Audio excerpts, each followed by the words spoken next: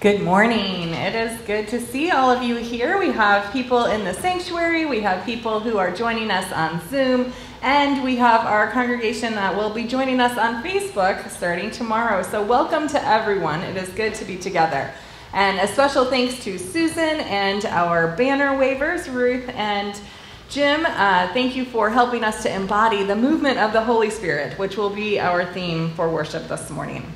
If you are here in the sanctuary, we do find that sometimes we have a little bit of feedback if we have cell phones that are on. So if you have a cell phone and it can be turned off, it'd be great if that was possible. And just a reminder that we are recording so that we'll be able to post our worship on Facebook for those who cannot gather in person or on Zoom. And then I just want to remind you again that we are in the middle of a pandemic, and so just a word about safety. Thank you for, if you're here in person, keeping your masks on and distance from each other. If you are speaking during the prayer time, something like that, or as liturgists, Ruth and I will have our masks off when we're speaking, and that is fine. But otherwise, we'd ask that you keep your mask on and refrain from singing in the sanctuary. And if you happen to notice any children, we do have some fun activities for children in the friendship room if they are joining us. So I think with that, we are ready for Janet to lead us in our opening prayer. Holy Spirit, love divine, breathe on us. Holy Spirit, that we may be fully present to receive your message for us today. Act in us, that we may extend your love to all we meet this week. Open our hearts, that we may receive all our blessings with gratitude. Strengthen us, so that we may defend all that is just. Protect us as we seek to protect those most vulnerable among us. Speak for us when we cannot find the words to express our deepest needs. In Jesus' name, amen.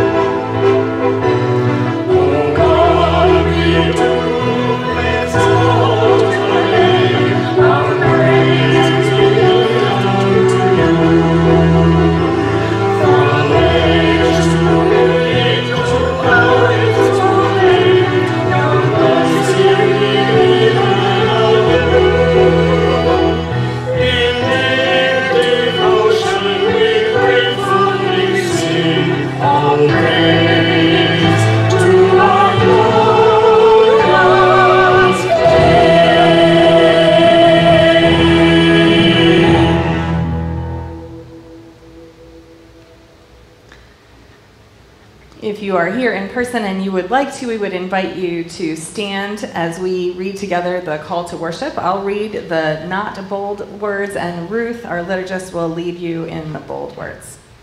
When we need new ideas, Spirit of God, stir in us. When we have ceased to imagine, Spirit of God, stir in us. When we have settled complacently, Spirit of God, stir in us. When we dare to dream, Spirit of God, stir in us. Our opening hymn is number 333 in the United Methodist Hymnal.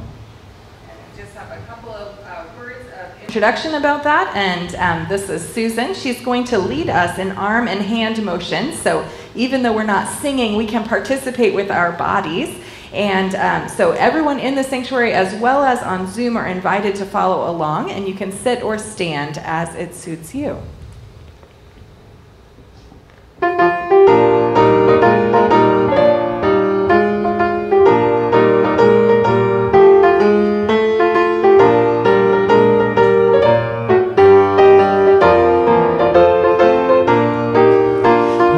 Sing when the Spirit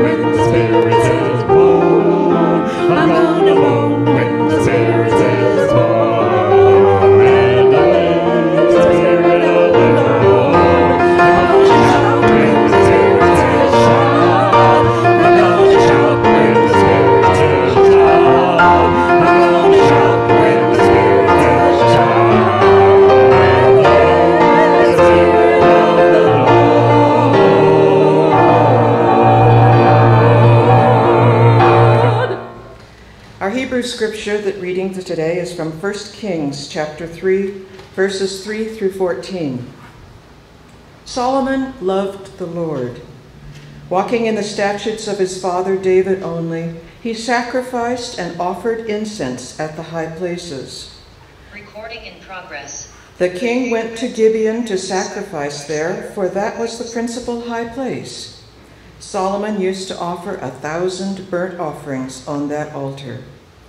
At Gibeon, the Lord appeared to Solomon in a dream by night, and God said, "Ask what I should give you." And Solomon said, "You have shown great and steadfast love to your servant, my father David, because he walked before you in faithfulness, in righteousness, and in uprightness of heart toward you, and you have kept for him this great and steadfast love, and have given him a son to sit on his throne today. And now, O Lord my God, you have made your servant king in place of my father David, although I am only a little child. I do not know how to go out or come in. And your servant is in the midst of the people whom you have chosen, a great people, so numerous they cannot be numbered or counted. Give your servant, therefore, an understanding mind to govern your people, able to discern between good and evil, for who can govern this, your great people?" It pleased the Lord that Solomon had asked this. God said to him, "Because you have asked this and have not asked for yourself long life or riches, or for the life of your enemies, but have asked for yourself understanding to discern what is right, I now do according to your word. Indeed, I give you a wise and discerning mind. No one like you has been before you, and no one like you shall arise after you. I give you also what you have not asked, both riches and honor all your life. No other king shall compare with you. If you walk in my ways, keeping my statutes and my commandments as your father David walked, then I will lengthen your life."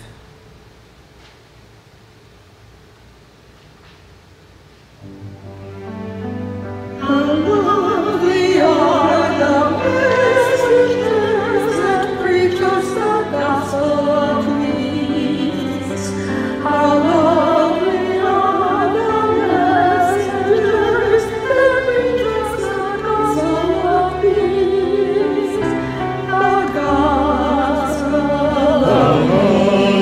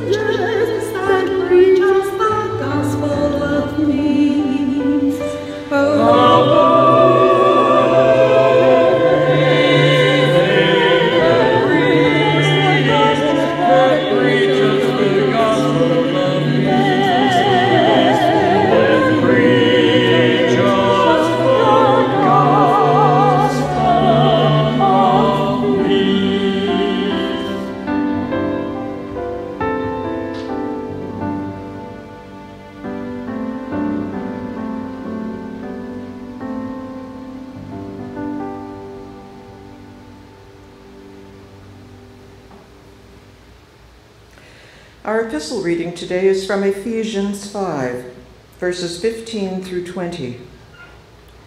Be careful then how you live, not as unwise people, but as wise, making the most of the time, because the days are evil. So do not be foolish, but understand what the will of the Lord is.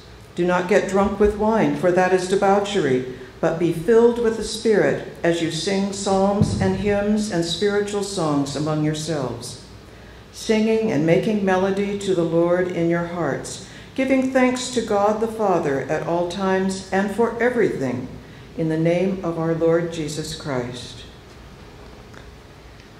A beginning windsurfer tells the story of his first family vacation to a large lake with his new equipment.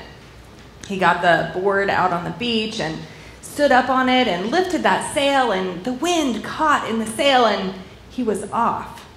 He was amazed at how easy it seemed and the speed with which the wind carried him. It almost seemed effortless as he crossed the lake. And as he got farther and farther from shore, his confidence increased, and he started to imagine his return trip when his family would be so impressed with how he had handled the adventure. He reached the other side of the lake and decided to rest on the beach for a while and enjoy the peace and quiet until he got hungry and thought maybe it was time to head back. So he did the same thing as before, set out from the shore on top of his board, raised that sail, and caught the wind. But this time, instead of being able to take a direct path across the water right back to where he started, the wind caught his sail in a different way, flipped the board over, and landed him in the lake. Well, he thought that was some bad luck, but he was still very confident in his abilities, and he got back on that board and tried the same thing again and had the same result. Now, tired and hungry, he was starting to get frustrated. He couldn't keep that board moving in the right direction and stay right side up. He could only go in a diagonal across the lake rather than straight back to his family.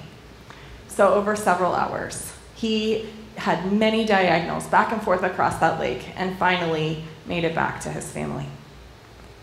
This beginning windsurfer's name was Alan Roxburgh, and he later wrote about his experience in a book called The Missional Leader with his co-author Fred Romanek. In the book, they write about how Alan's experience windsurfing is much like the experience of those who seek to follow the Holy Spirit. Sometimes the wind is at our back, and we feel like we have the opportunity to experience something that is effortless. And then other times, we end up traveling many more miles than the journey would take if we could just go directly. We move when we can, and we change course frequently. We take counterintuitive steps that are guided by the direction that the winds of the Spirit lead, rather than by what we think or want.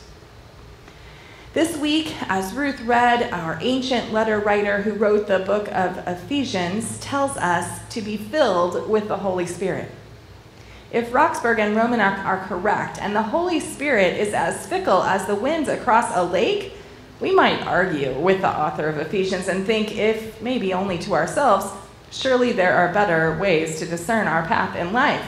If the Holy Spirit is going to blow us back and forth and not let us get where we need to go, why would we want to be filled with that?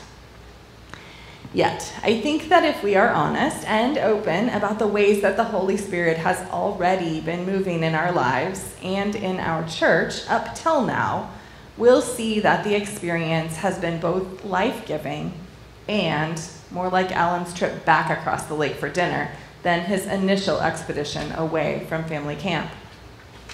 When I look around here at Haller Lake United Methodist Church for spirit sightings, I find plenty. To start, I have found that there are ways that the Holy Spirit moved among you and in me before July 1 to prepare us for our time together. To be sure, there were twists and turns along that route, but I believe that the Holy Spirit came before me and before you too, and will be here after me, after all of us. I hear whispers of the Holy Spirit's voice in the conversations that we are having about how we welcome people, about how we use our buildings and property about the format and mode of worship, about structures for leadership, about new ministries that might begin and previous ministries which served this community in other times, about visiting beloved elders and grieving loved ones who have passed. The Holy Spirit is part of these conversations, guiding us, never forcing us, and seldom going anywhere very directly. The Holy Spirit we might know best as the third person of the Trinity, one of the three ways that our triune God make God's self known to us, the sustainer part of creator, redeemer, and sustainer that we hear so often. The Holy Spirit of our Christian scriptures, as well as the songs and prayers that are based on the Holy Spirit, is actually based on three traditions from the Hebrew scriptures and the writings about the Hebrew scriptures. First, we can trace the Holy Spirit back all the way to the creation story in Genesis, and the Hebrew word ruach. Ruach means breath. God breathed God's spirit, or ruach, over the deep to breathe life into the world. The Holy Spirit of God moves on the wind, bringing forth life. Second, our understanding of the Holy Spirit can be traced to the Hebrew word Shekinah, or the presence of God. Shekinah is thought to be God's indwelling connection to the people, like in the tabernacle when the Israelites were in the desert, or in the temple once they were more settled. The Holy Spirit dwells with us and doesn't leave us. And third, we can trace a connection to the Holy Spirit from the Greek word Sophia, meaning wisdom. The Holy Spirit has wisdom for us that can guide us in uncertain times. These three traditions inform our ideas, our expectations, and our experiences of the Holy Spirit, the breath of life, an indwelling presence, and wisdom for uncertain times. There's a family that lives next door to us here at the church, and there are several children in this family.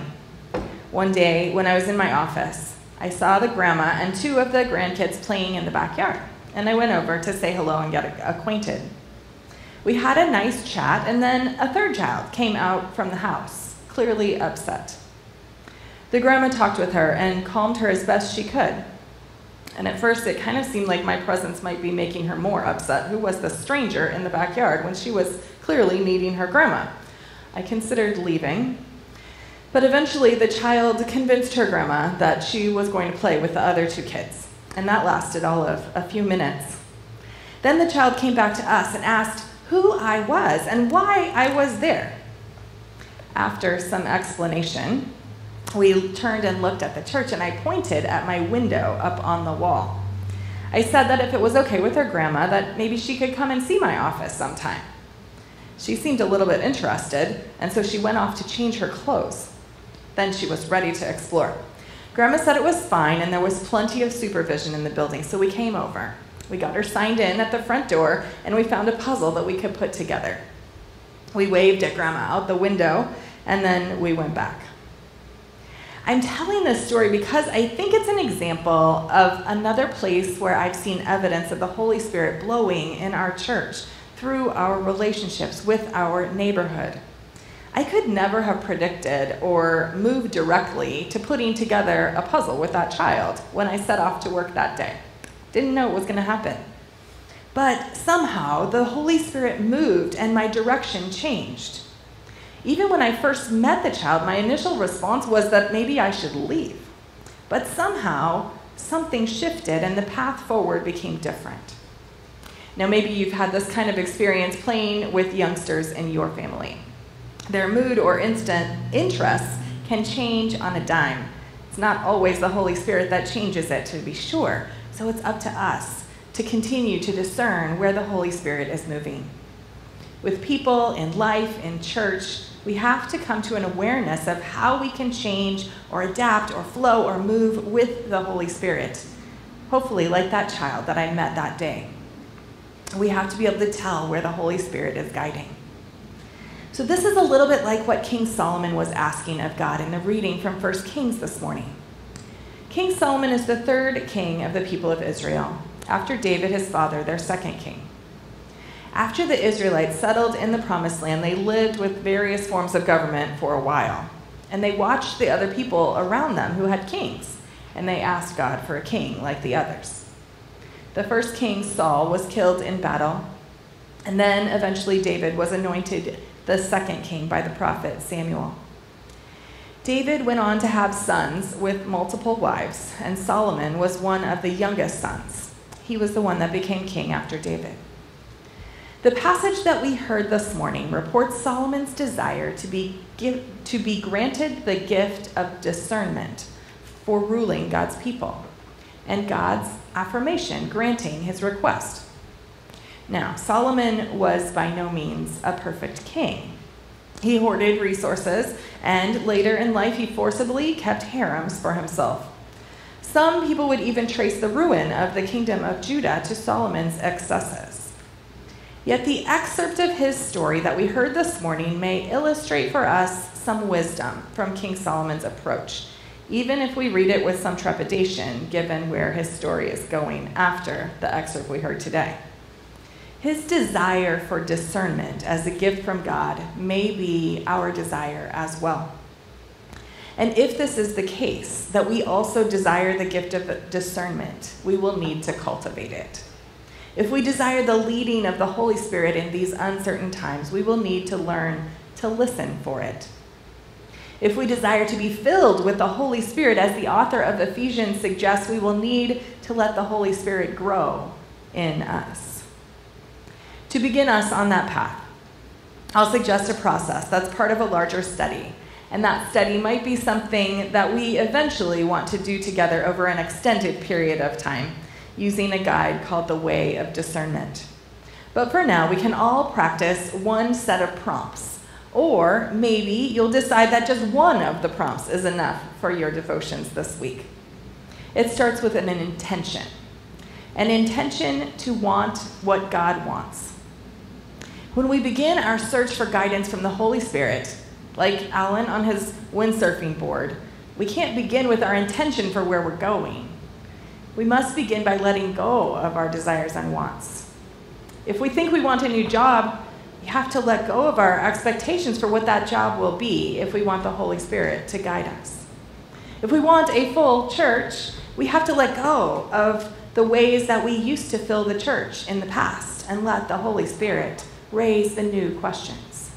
If we want to be led by the Holy Spirit, we have to begin by setting the intention to let God's desires be our desires.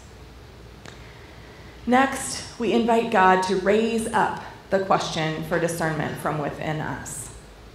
So often, once we can say what the question is, then the answer seems more clear. But if I frame the question myself, I can bias what the answer should be. But if I let go of my question and let God plant the question in me, then I'll have to be patient. I'll have to be willing to accept non-closure. I'll have to set aside my need for control. And what I may find is that God's question holds a nugget of the answer in it once I can hear it differently. Then we live with the question patiently, repeating it throughout our lives. This part is really hard. It means that I can't force a choice. I have to explore the effects of this question on others in conversation. I have to let that question affect how I approach all the rest of my life. I think about the pro-con list that I see people make on TV, and I think this is like a pro-con list on steroids, or maybe in 3D. It's not just about the pros and cons of one question, but about the pros and cons of my whole life as affected by this question. So then, once we have identified the question that is raising up from within us, and we have explored how that question lives within our lives, then we listen. We listen with all that we have. We listen not just with our ears. We can listen through scripture and prayer, song and movement. We can engage creatively with art supplies to let images and patterns represent in our creative expressions. We can listen with our whole bodies.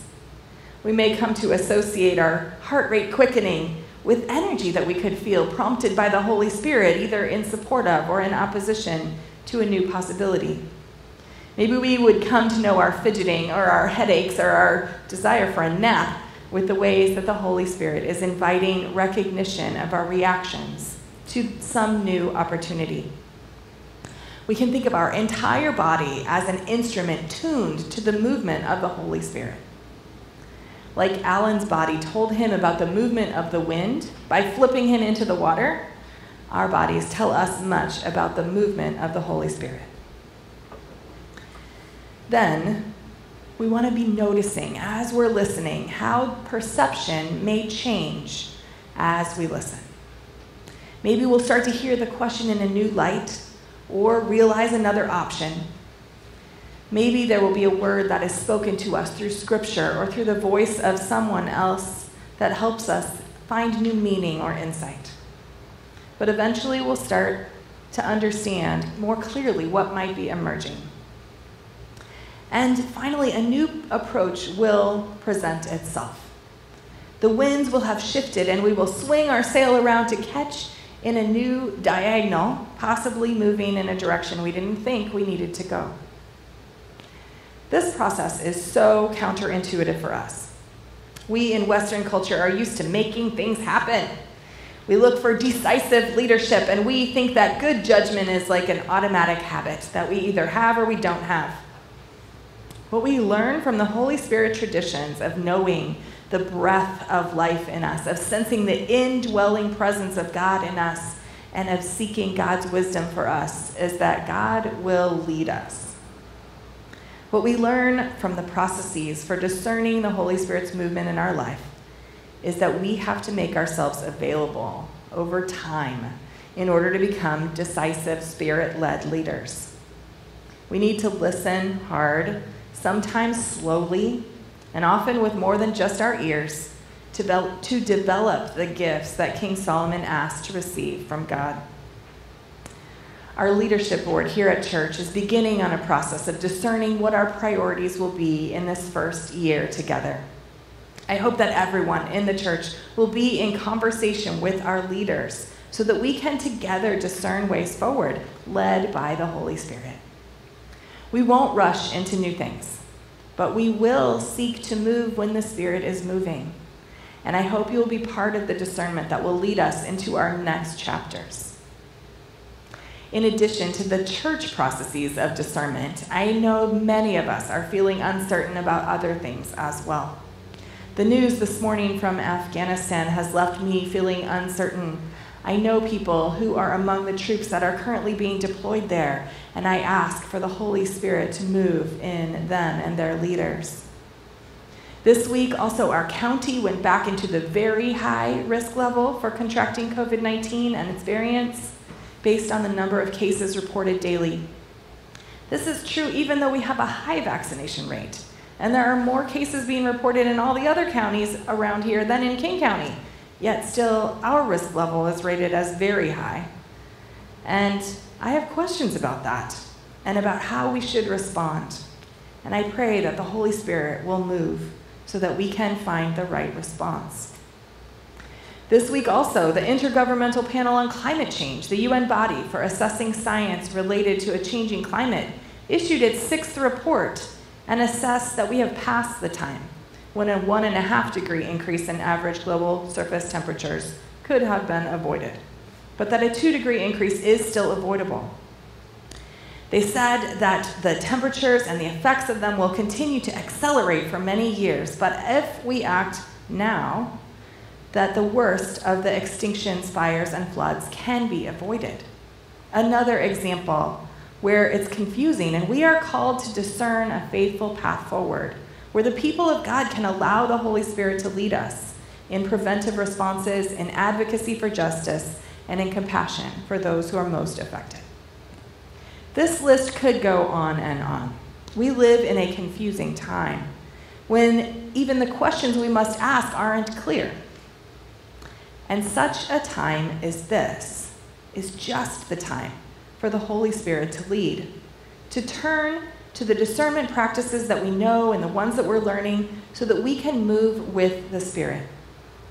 Sometimes moving with the Spirit can lead us in surprising ways, Often it will lead us in counterintuitive, exhausting, and maybe difficult ways.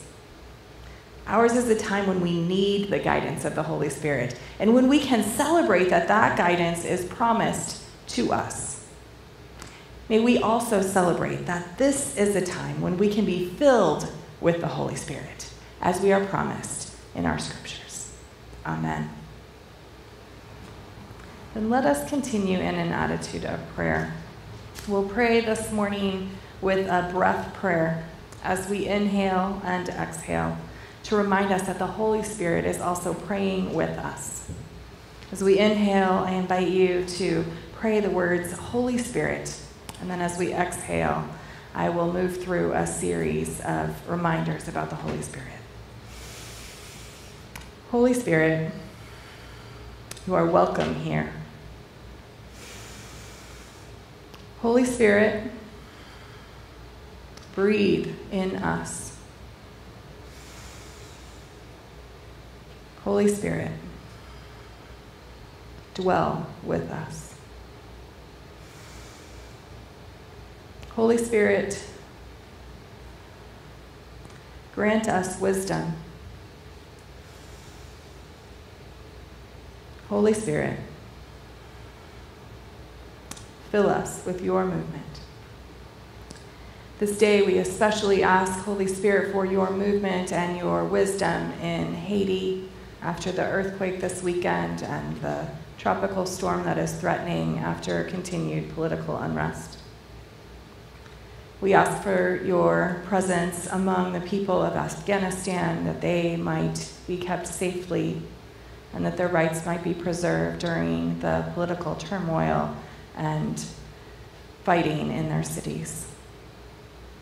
And we ask as well for wisdom for our leaders during this time of increased COVID cases, limited hospital beds, and care for all patients in the hospital being affected by those who are needing care for COVID. We continue our prayer this morning by praying together the words of the Lord's Prayer. Our Creator, who art in heaven, hallowed be thy name. Thy kingdom come, thy will be done, on earth as it is in heaven. Give us this day our daily bread, and forgive us our trespasses, as we forgive those who trespass against us. Lead us not into temptation, and deliver us from evil. For thine is the kingdom, and the power, and the glory forever. Amen. And now we come to the point in our service where we note that there are so many ways that we are offering of ourselves into the community, that the body of Christ can offer prayers and presence and witness and service into the world. And this morning, if this is a day that you would like to offer financially to your church for that work, there are 3 ways that you can do that. One is on our website through the PayPal link. You may have also received it in the newsletter. The second way is by sending a check to our secure mailing address here at the church. And the third, if you are here in person, is that there is an offering plate at the door that you can leave a gift in as you exit this morning.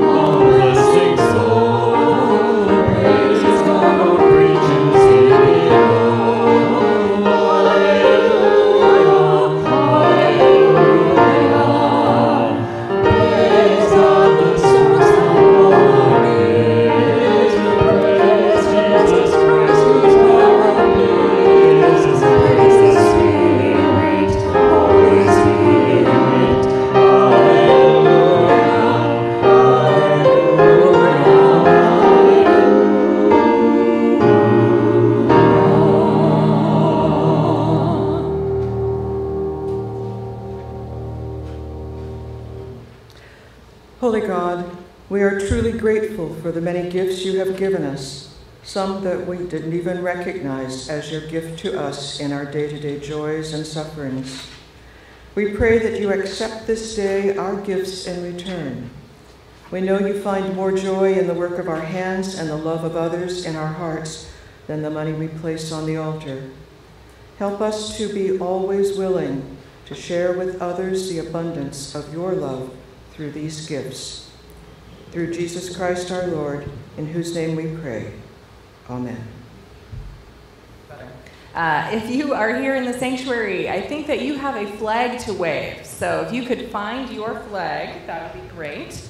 And if you are at home, I invite you to find a scarf or a handkerchief or a napkin to wave, or even your arms. And may the Holy Spirit move us all to move during this song as Susan leads us. Again, you may stand or sit.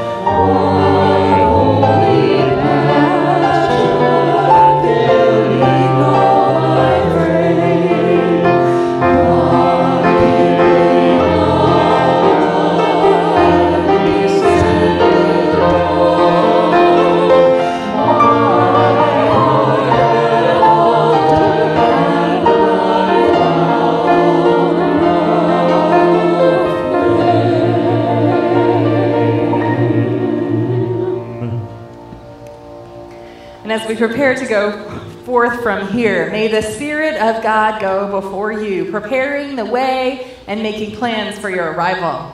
May the Spirit of God be with you, moving in you, leading, guiding, and directing you. And may the Spirit of God be ever at your back, filling your sails and propelling you in new, surprising, yet fruitful ways. Amen.